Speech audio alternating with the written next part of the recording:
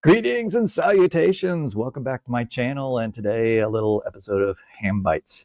This is where we take a look at things that Ken Ham, the CEO and founder of Answers in Genesis, has had to say in recent days. In fact, this morning. This is his most recent tweet, and I thought it'd be informative to read through it because I've talked about this very topic that he mentions here, which is the status of poodles.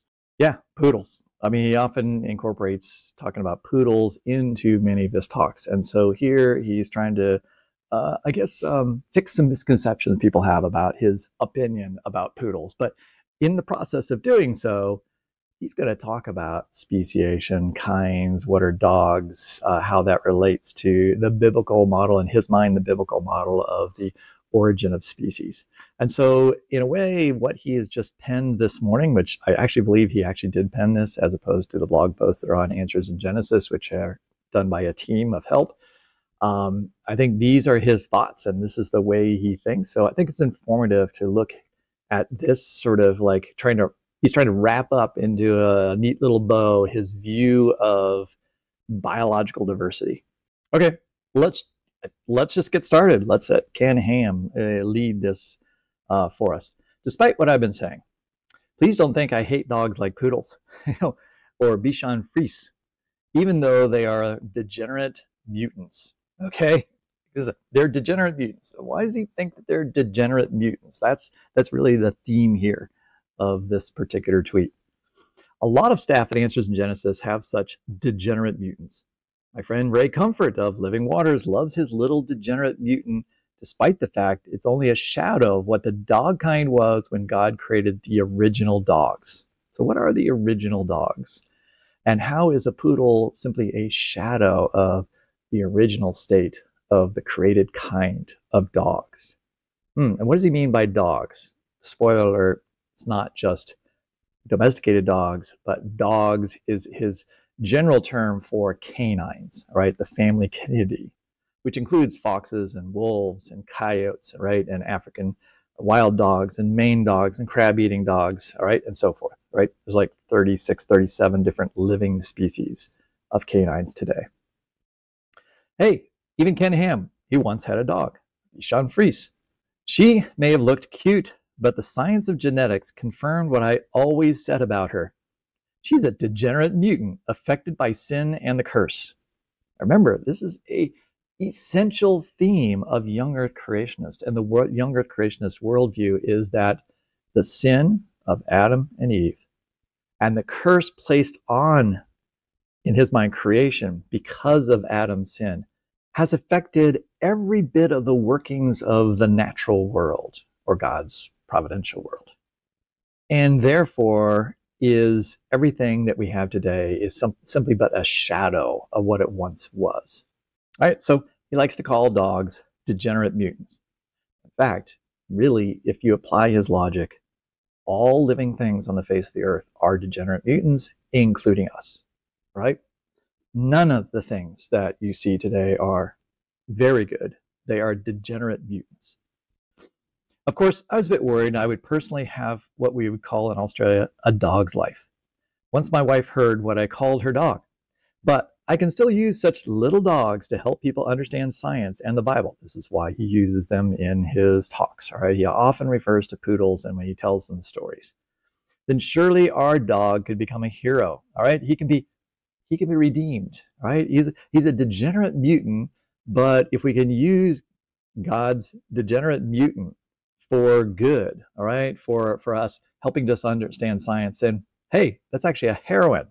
It's something we can celebrate these poodles. So he's trying to resurrect the poodle from the state of being an utter degenerate, which is what he often talks about in his talks. It's like, I'm going to show you a picture in just a moment of the poodle being the sort of the end result of this trail of tragic mutations from the fall all the way down to the poodle, and the poodle represents the most degenerate of all the domesticated dogs.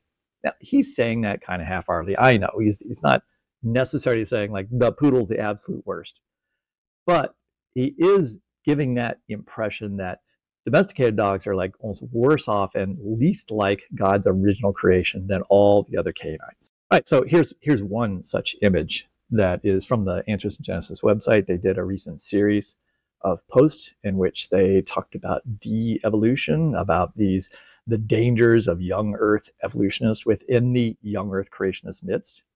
And in doing so, one of those articles was called De-Evolution, and they were talking about how evolution requires increases in information and increases in complexity, and yet the world is a place in which everything is declining and descending into, well, it's genetic entropy. Everything's falling apart. And how do they present that as an image? This is a very common image at young Earth creationist speaking events, right? You have this wolf, got a coyote, got a, what is that, African wild dog. Then you got a collie there, a bulldog, and a poodle. And you see that little line there saying, like, you have the dog kind. These are all members of the dog kind. But the dog kind starts with something that's like larger and apparently more complex, all right, has a better genome. And then in that wolf has lost information, and eventually you end up with a poodle, which has the least amount of information, and has the most corrupted genome. This figure makes absolutely no sense to me, genetically, biologically, anything like that, because I don't know anyone who thinks that wolves, the coyotes are somehow less complex than wolves, and then somehow African wild dogs have less information than coyotes. Like, what data, what evidence do you have that an African wild dog is less complex or has less information? First, you have to provide a definition for information, which I've never heard come straight from a young Earth creationist's mouth in any sense that we could actually use it to actually test hypotheses. And then somehow African wild dogs, less information is than domesticated dogs. But in this article or in this tweet, we're going to see that Ken Ham acknowledges that all domesticated dogs are actually just part of the gene pool of wolves, right? They don't come from African wild dogs. So I don't know who the graphic artist that works with Answers in Genesis that puts together these images that are used for their articles and in their seminars. But they don't seem to make it cohesive, or it's not a coherent message. It's being sent from Answers in Genesis, from what they say versus what they're imaging here. I'll leave that up and let's keep reading on. A report I read stated, all right, hey, Ken Ham has read some kind of a report of dog genetics, right? And so he's going to use that dog genetic research to support his hypothesis that dogs are just rundown mutants, right? They're degenerate mutants. From the towering Great Dane to the feisty little Chihuahua, all dogs are brothers under the skin. Now researchers have uncovered a reason why the animals wearing the skin, wearing that skin varies so much in size. Lark's Portuguese water dog, love water dogs. I know a couple of people that have water dogs. Georgie had died and was seeking a new one. Hearing that he was a geneticist, the breeder urged him to work on dog genes. So he began the Georgie Project, studying the genes of Portuguese water dogs, a breed that comes from a wide range of sizes from 25 pounds to 75 pounds. Yeah, Portuguese water dogs range quite a bit in size. I've got an old English sheepdog sitting directly below me. I think she'll be asleep the whole time, so I probably won't see her. But you might see my other dog wander by once in a while. And sheepdogs also come in just some fairly wide range of sizes. Mine's up to about 90 pounds now, but they can be quite a bit heavier there, and they can also be a fair bit smaller than that. So there's some variation there, and it's not just environmental variation, meaning, hey, you fed yours more than I fed mine. No, it's genetic variation leading to different total masses, right? Body size, body frame, basically, development. The report continued. Ostrander and colleagues then extended that to a range of large and small breeds, and the researchers located a section of DNA that varied between large and small breeds in many cases. Known as the regulatory sequence, the difference on dog chromosome number 15 next to a previously known gene named IGF-1 for insulin-like growth factor 1, the hormone controlled by the IGF-1 gene helps mammals, including us, all right, grow from birth to adolescence. It's a really, really important gene product that we produce. in small dog breeds, a mutation in the sequence next to the gene kept them from growing larger, the researchers said. It's not actually in that gene. It's actually in a regulatory sequence that's next to this gene, all right, for IGF-1. And so some change there, some genetic change there caused the amount to probably change the regulation of IGF-1, which then changes the amount or expression of that product, which then, depending on how long that and how much is expressed during different stages of development, will lead to a different amount of growth of the particular individual. So they're suggesting that, like, yeah, we found a particular variant that results in having a smaller version of this dog versus a larger version of this dog, and across Portuguese water dogs, actually across many other different breeds as well. Typically, dogs that are smaller have this particular allele, this particular variant in their genome. So this scientist discovered a mutation that caused certain dog breeds to remain small in size. Okay, now I would probably agree that it's a mutation. It's probably not probably this particular variation in the genome is probably not found in wolves, which is the ancestral genome for all domesticated dogs. And since that would be the frame of reference, right? The frame of reference would be the dog is, the wolf, sorry, is the original genome.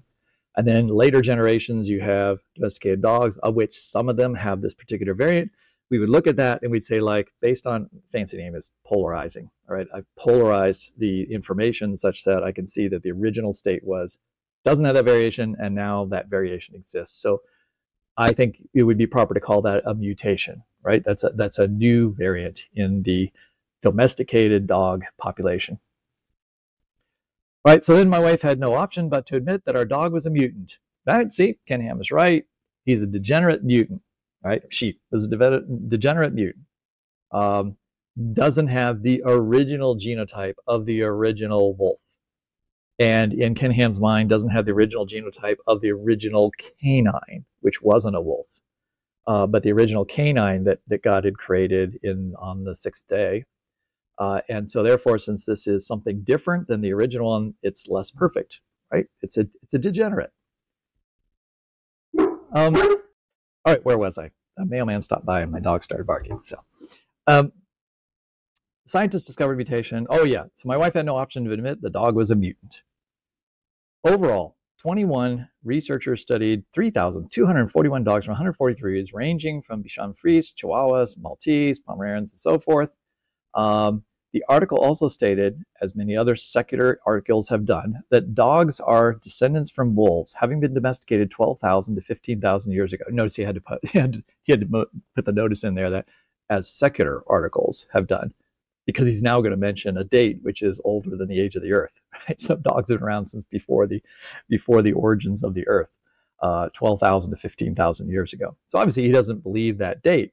What does he believe? He believes that dogs originated some 6,000 years ago. But even more so, he believes that there was only 2 representatives of dogs on Noah's Ark. And so I should be using the word canines now. 2 representatives of canines on the Ark. So there wouldn't have been any domesticated dogs on Noah's Ark, right? There would have been 2 canines. And if you go to the Ark Encounter, he's got, you can see the 2 canines, a representation of those 2 canines. They're not domesticated dogs. They're some kind of amalgam of foxes, wolves, coyotes, and African wild dogs, kind of like squished together into like some kind of package that's supposed to represent, like, hey, all the genetic variation to make all of these things is like right here in this package. So what's the point of all this? Well, as we've written many times before, all dogs are one kind. Even though there was great variation within dogs and many different species and varieties with certain species. Now, see, here's where he's mixing his terminology. So he's talking about dogs. So you might think he's talking about domesticated dogs being one kind. And he's saying there's a lot of variation among dogs or within dogs with many different species and varieties within certain species. You see, domesticated dogs are simply a variety, different varieties of wolves. And all this variation occurs within the dog kind. So all these different variants that make up domesticated dogs are all present in the original wolf kind. But then the wolf is also just a subset of the original kind, because there's 36 other species of canines plus 100 other extinct species of canines. So lots and lots of different species, each of which potentially had many subspecies, right? Subvariations of them. And all of those had to have come from just two dogs just 4,350 years ago, stepping off Noah's Ark. So for Ken Ham, he's explaining to his audience, this has nothing to do with molecules to man evolution, right? What we're talking about, my dog having a mutation causing it to be smaller than another dog, that has nothing to do with how organisms might change from one kind to another. It's simply variations on a theme, and the theme is the dog, the canine. On the contrary, the processes of natural selection and speciation result in redistribution of genetic information.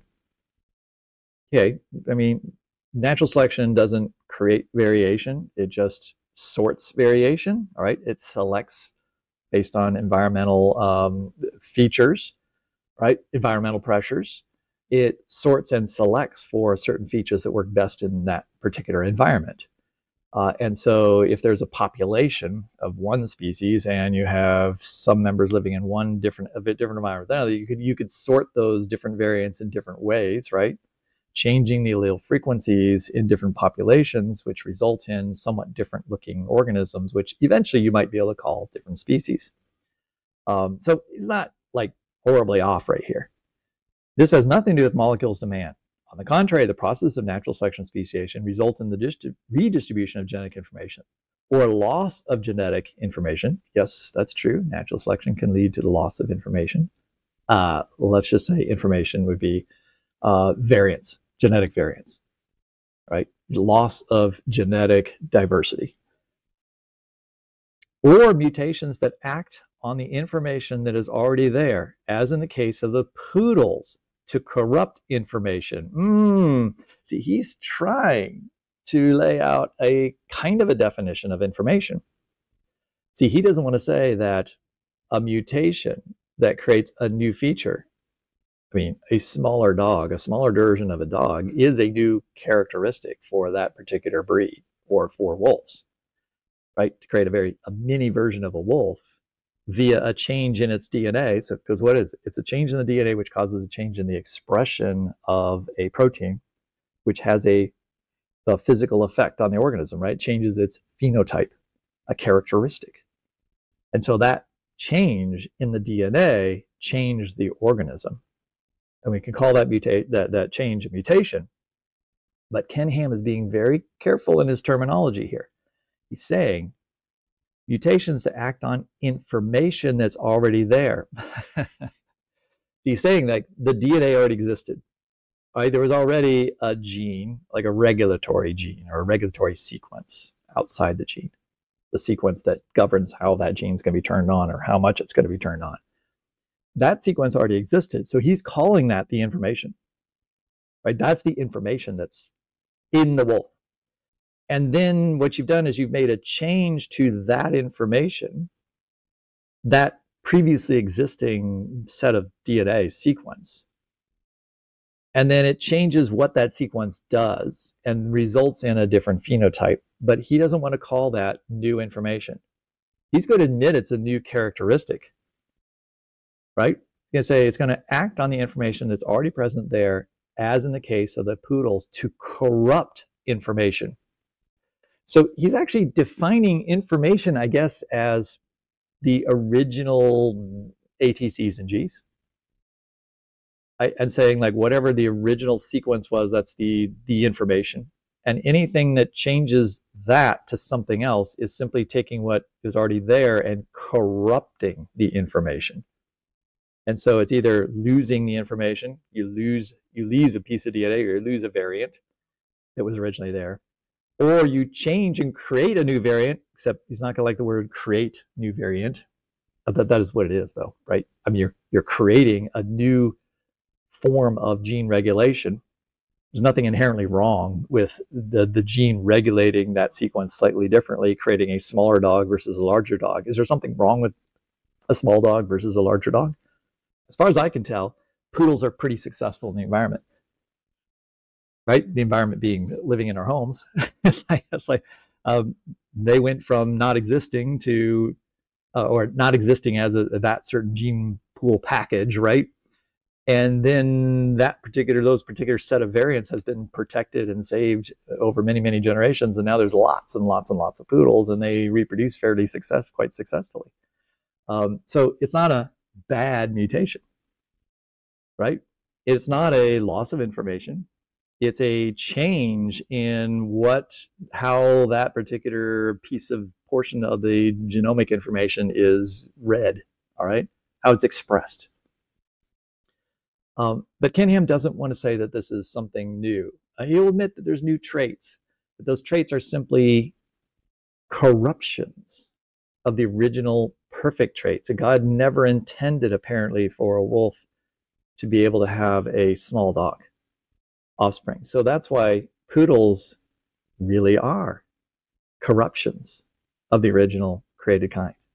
They are degenerate mutants, right? And much more of a so in a case than maybe some other animals. Although, I mean, let's just say that all organisms, as I said before, every single organism is a corruption in the young Earth creationist model. Because there is no organism alive on Earth today that has the original information in his way of defining this, right? The information that was already there, right? The information that was already there would be like the created set of genome, the created genome. Every created genome no longer is what that originally was. Now, I've talked a lot about the nonsensical idea of the original created genome and how you would have variation, how you could talk about perfection. There's lots and lots of things to discuss there. That's not what we're doing here. Right now, let's just continue on. There's no mechanism for brand new information, which never previously existed, to be added into the gene pool for any kind. Okay, this is straight up lie. But I don't know how to say it because I've done multiple videos showing how new information based on this definition, which is genetic DNA added to the gene pool, right? That's what's implied here, right? Not adding new gene pool information. And many, many other people have shown that. Plenty of evolutionary literature that shows how new information in this sense is formed. He either is utterly ignorant, which he shouldn't be, because he should have run across this and he should have been told this by somebody at his ministry. How does he? So and again, I've done a bunch of videos on that. I mean, I can link to a couple where I can give you specific examples, but let's just summarize it as this: if you're going to say that changes like mutations are corrupting original information, what happens when you duplicate or copy something and then use it to make something else, right? You can create a whole new trait, a whole new characteristic. You can have a new enzyme that's based on a copy of a previous enzyme. Here's how Ken Ham would get around that. I think this is why he would say he's not lying. All right, that's all. I'm going to give him an out here. He's wrong because he's using such an exclusive definition of meaning of information that it's meaningless. He's going to say that, oh, you had an original piece of DNA, and if some of it gets copied, then you're not adding information. You're simply changing the information that was there. And then, so if you could add a piece and add a piece and add a piece, you could duplicate a piece of a chromosome, then you could make new genes, but those new genes are mutations of the original sequence, so therefore they're degenerate even if they're making something, even if they're making a new product. So you can actually, but the thing is, you're adding complexity. You add complexity to the organism because you can have one olfactory receptor gene get replicated into 50 of them. Or like elephants, they have 10 copies of a gene for helping them to prevent cancer, right? Whereas you only have one copy of the same gene. They have 10 copies of the gene. And their ancestors potentially, as a kind, maybe had fewer copies, especially since they were smaller in the past. Which is I got to take a little tangent here. Ken Ham is always showing like organisms getting smaller as if they're losing information. Like somehow being small means you have less information. Like your genome has to be smaller and you have less like complexity. That makes no sense. But he always like pictures like starting out as like perfection as being larger and then reduction in size. But you know, the elephant that was on Noah's Ark was small and then became these larger elephants we have today, because there's been like 100 different species of elephants. Um, and there's a bunch of other kinds of things on the Ark Encounter where they show a small version, like a tiny, like a giraffe, right? There weren't any giraffes on Noah's Ark. There was a smaller version of something with a short neck that then became larger, right? How is that?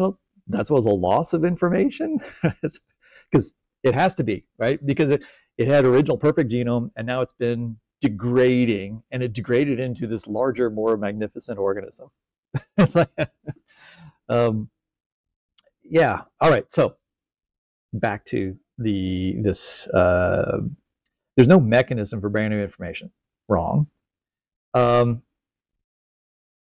we may say different characteristics, while we might see different characteristics visible in different species like dogs, wolves, dingoes, coyotes, foxes, this is the result of new combinations of information from the original gene pool, not new information.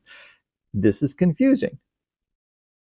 This is because what he's saying is this is the result of new combinations of information from the original gene pool. What he's saying is like God created the original genome and it had tons of variation. You know, so I don't know how. Still trying to figure out how that is. I mean, I guess he could have created thousands of original canines that weren't in different species, just all like one species, but lots of variation. And he's saying that by recombining all those, you get different ways the genes work together and different combinations, packages of alleles, and you get different expressions of different kinds of dogs. Great. But he's like trying to say that all the original variation was there in the original one. But he just gave an example of a variant in his own dog that didn't exist in the original creation. Right? That wasn't part of the original gene pool. He's admitting it's a mutation. He's admitting that that domesticated dog has a mutation in that gene that causes it to be smaller. Like floppy ears, that's also a mutation that doesn't exist. That's a mutation in a gene causing it to act differently than it did before. So obviously new variants arise, right? And he's not admitting that. He's kind of like trying to say there's all this variation and it gets sorted out. But then he gives examples of new variants that come into existence, and we could come up with thousands of those types of variants. So he's saying that's not new information itself. And such species we produced after flood, being descendants of two dogs that went on Noah's Ark and carried an enormous amount of genetic diversity in their DNA. So he's like, no, we're going to pack in all the diversity of domesticated dogs into those two dogs that were on Noah's Ark. They're going to step off the Ark and then start to have a litter. They're a male, female. They have a litter of 10 puppies. And those 10 puppies recombine all that variation, and each of those 10 puppies look really different from one another.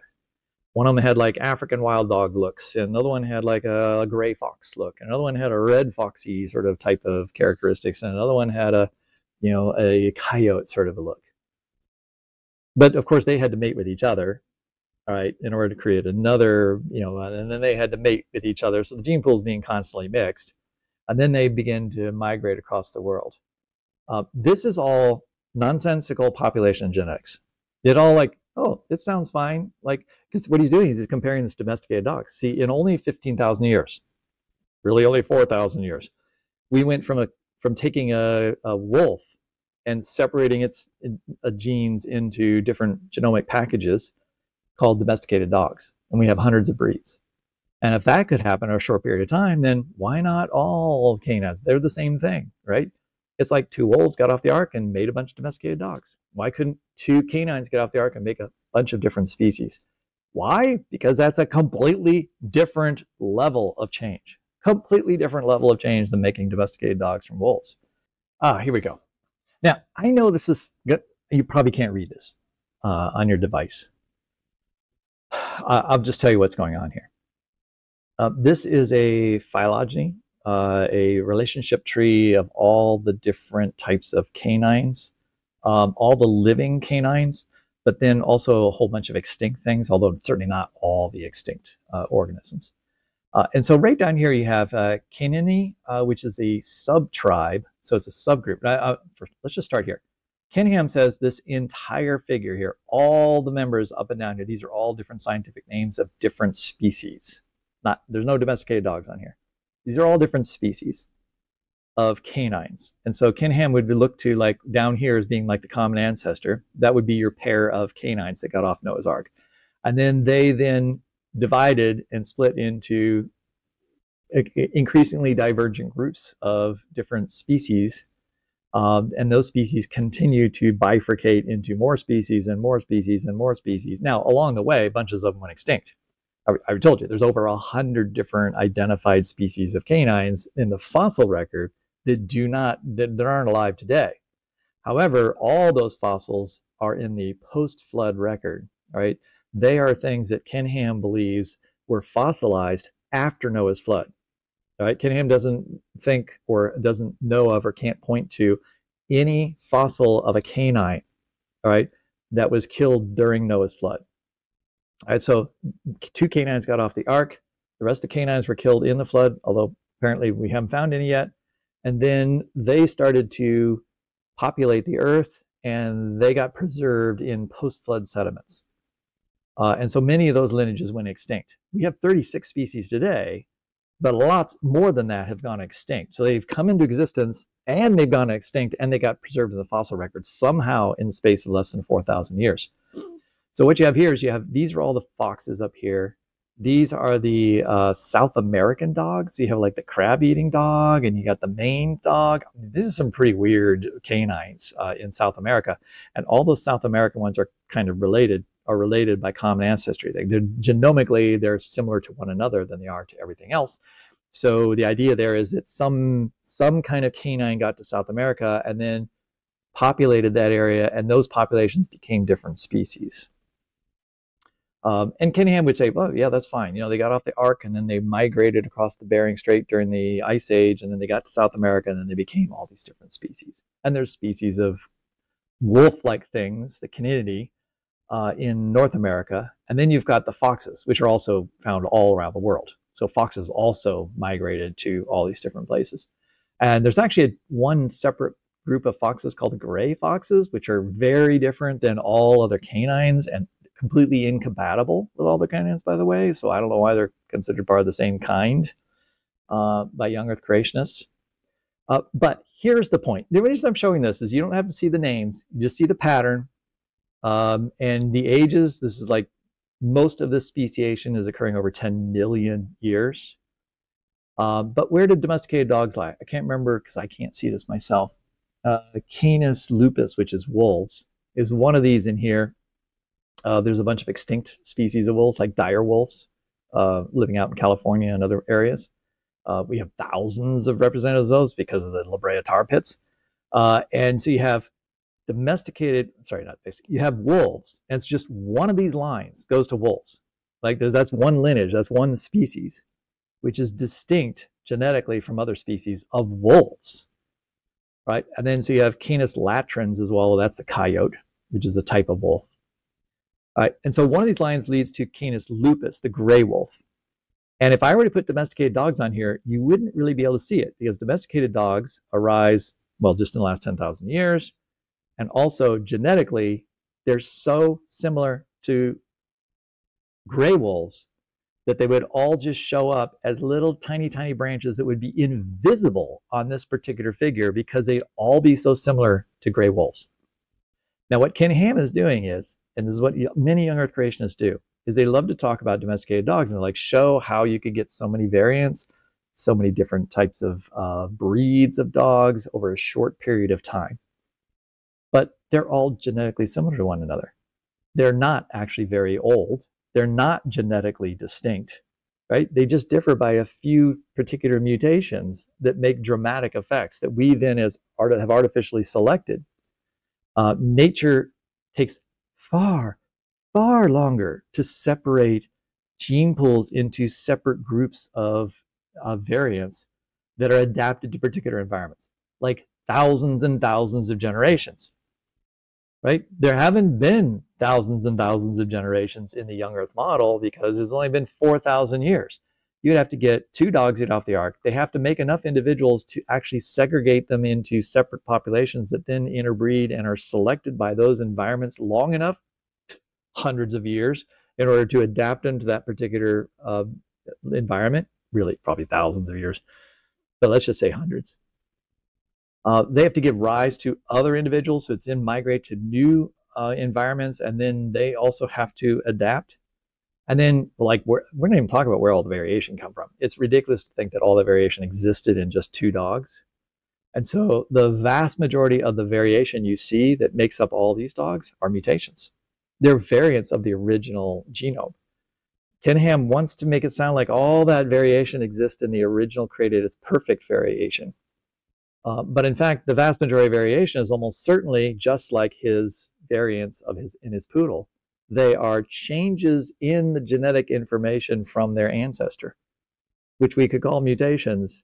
Those mutations aren't necessarily bad. They create the spice of life, which is variation. And many of those variations are not a negative feature for that particular organism. So this word perfect makes no sense when you start thinking about it biologically. All right, let's go back to Ken Ham's stuff here. So get rid of that. Let's keep going here. We're almost done. And such species were produced after flood, I guess that was after the flood, being descendants of 2 dogs that went on Noah's Ark and carried enormous amounts of genetic diversity in their DNA. Our domesticated, we might call purebred dogs, were produced by artificial selection, yes.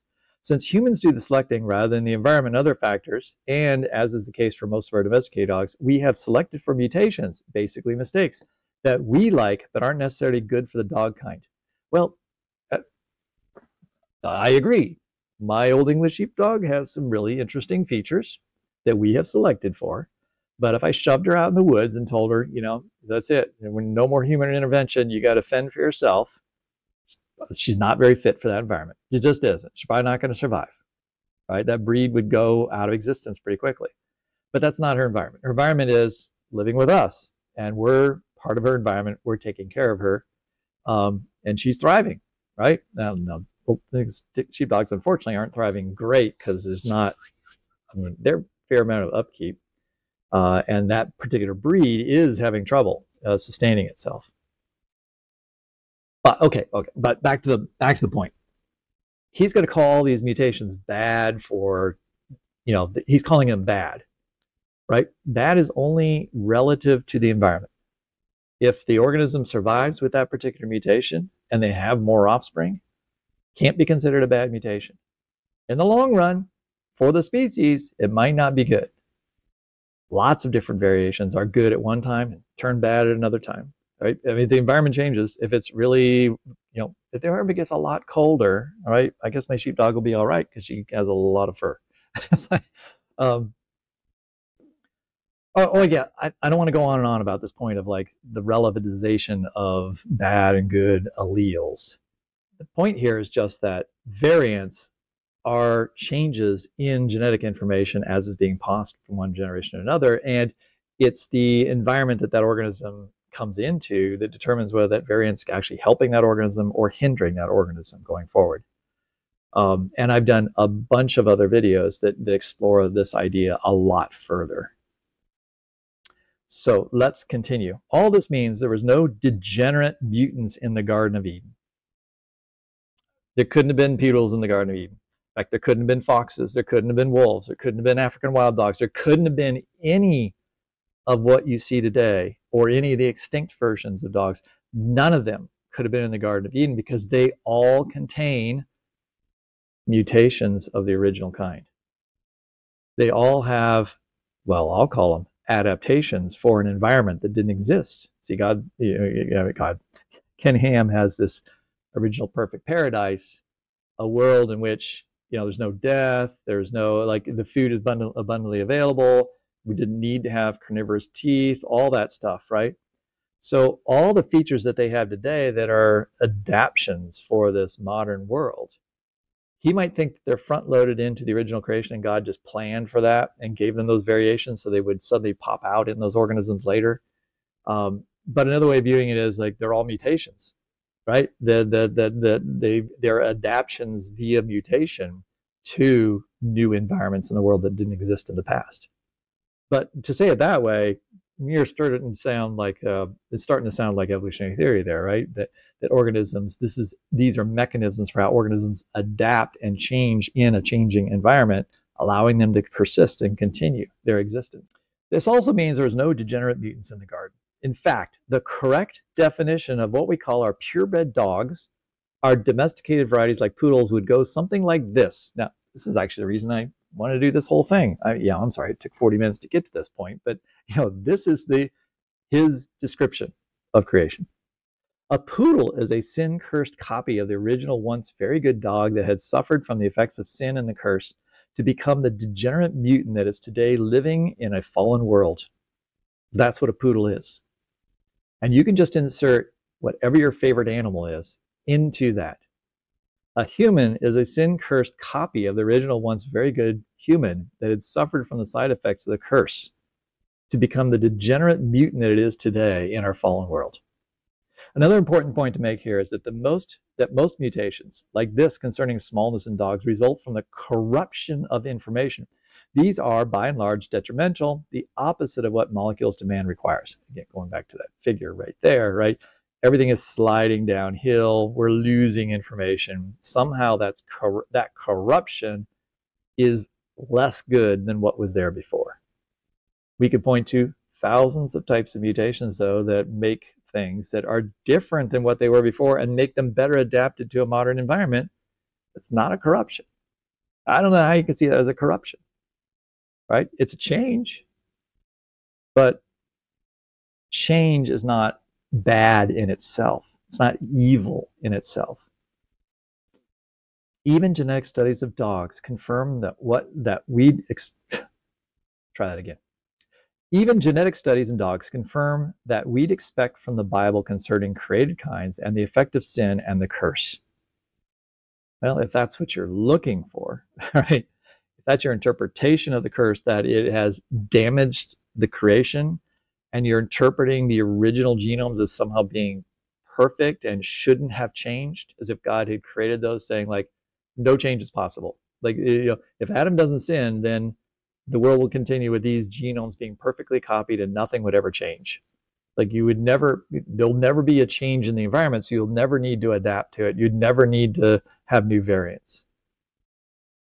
Right? That's a particular reading and interpretation of Scripture. That's an interpretation of God's plan of history for the world and the universe. Perhaps the most important thing this man's best friend could ever do is tell us the truth concerning God's word. See, poodles are a witness of our sin. Our sin created poodles.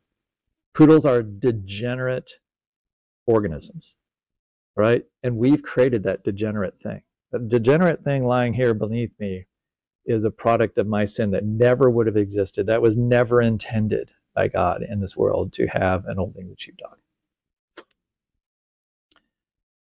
Even dogs now groan because the effects of sin. And then we end it with the classic. For we know that the whole creation has been groaning together in the pains of childbirth until now. It's a really tough passage. It's one that theologians have grappled over for 2,000 years. Right? This isn't something that has been recently retranslated, right, modernized. In fact, I would say that the prevailing view in the early centuries, all right, the patristic fathers, was a little bit closer to something a little bit different than what like young Earth creationists would promote today in terms of 822 specifically referring to the curse placed on creation. Right, I'm just going to read the abstract from an article from Perspectives on Science and Christian Faith from just 2021. William Horst wrote an article analysis of this particular section of Scripture, and I'm just going to read the abstract of this article to give you a flavor for what is a relatively common understanding of this verse, despite what Ken Ham always leads his audience to believe, which is like, this is just obvious. Like everybody believes that this is what the groaning of creation refers to. In Romans, Paul describes creation's groaning in anticipation of eschatological freedom from present slavery to corruption, right? If you look at Romans 8, like 19 through 22, and think about that in the context of Paul's other works. Scholars commonly interpret creation's slavery to corruption as an allusion to the curse God pronounces on the ground in response to the transgression of Adam and Eve, Genesis 3:17 through 19, which Paul understands as reflective of the corruption of creation by the introduction of physical death and decomposition. That's clearly what Ken Ham is referring to here, right? Adam sinned, and all of a sudden there's death, there's corruption, there's decay, and so therefore there was perfection, and then everything after that is a degenerate from that perfect state. This article argues that the slavery to corruption view, which is what that view could be called, is better understood in reference to human moral corruption of the sort.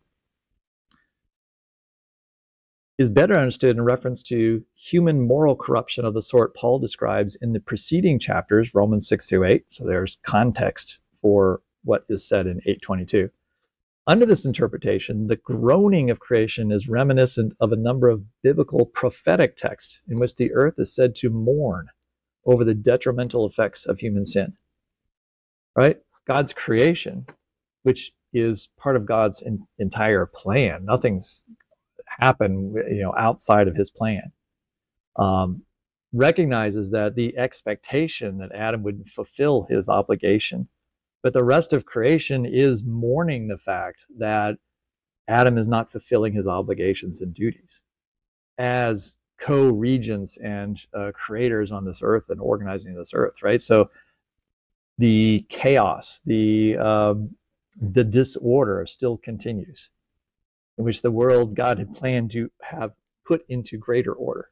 And so the creation is groaning as a result of that. Not groaning because it was perfect and now has gone into a state of imperfection, is waiting to come back to perfection, but because it was as it was, and it was supposed to get better over time. Man was supposed to hearken in a better, more fuller creation, which didn't happen. Yeah, and this is just something that I'm going to explore a lot further as I begin to look at a couple things, which would be one of which is, and it's just that's just a tiny snapshot of a fairly common interpretation of sort of the whole context of the Bible, and that kind of fits with my overall biblical theology sort of viewpoint of the unfolding of history. And so I'm going to spend a lot more time talking about this when I do a pretty thorough book review of this book right here, God's Good Earth, The Case for an Unfallen Creation.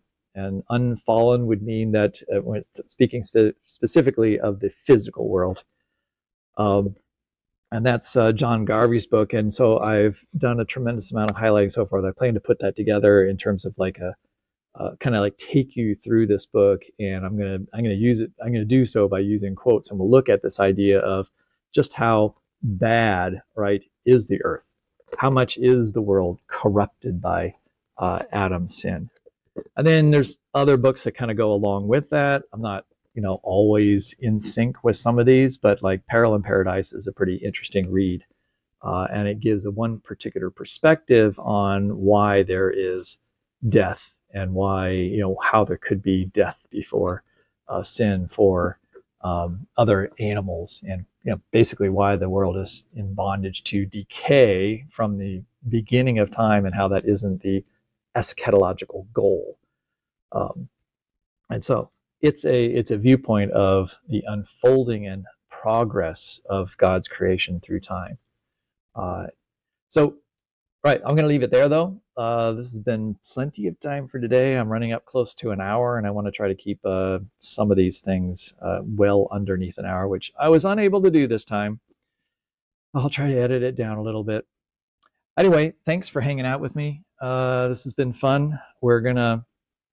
I've got This Week in Creationism coming up. I've got 3 or 4 other reactions that I have to other posts that I've seen recently. I want to do a 5 big scientific problems with the Ark in the Darkness film that I saw recently. Sort of like an expose on 5 things that I think they got completely wrong. And I'm also going to do what I got a fun series that I've been starting to work on, but I don't know how long it's going to take me to do. But it's going to be like 5 evidences of an ancient Earth that you've probably never heard of before, right? I don't want to use like the classic like arguments for why the Earth is old. I'm going to come up with 5 things most of you, unless you're like extreme followers of mine in terms of like my blog from years ago, may have never heard of. All right, so 5 new arguments. And I'll probably do like 5 arguments from geology, and I might do 5 arguments from astronomy, and then 5 biological arguments, and try to come up with 5 sort of for each one of those very novel, sort of unique angles and approaches to the question of the age of the Earth. All right, so those are some things I'm thinking about, and that's it. Thanks for hanging out with me here in my home. And yeah, my dogs are still asleep, so sorry, no dog interruptions other than that one that I'm going to edit out. So you're not going to see that one, sorry. All right, talk to you later. Bye-bye.